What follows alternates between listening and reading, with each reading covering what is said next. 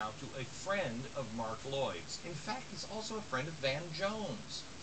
He founded a little group called Free Press. They are looking for anything but free press. Let me tell you a little bit about the founder, Robert McChesney. He is the former editor of Monthly Review, which he himself has described as one of the most important Marxist publications in the world, let alone the United States. He is a backer of Hugo Chavez, the crackdown on the media, and even suggested that owners of a TV station that was critical of Chavez should be arrested for treason.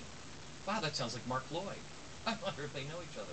He has said, quote, about the U.S., any serious effort to reform the media system would have to be necessarily part of a revolutionary program to overthrow the capitalist system itself. Also, there is no real answer but to remove, brick by brick, the capitalist system itself, rebuilding the entire society on socialist principles. Well, why not? We're all socialists now. We need to do whatever we can to limit capitalist propaganda, regulate it, minimalize it, and perhaps even eliminate it.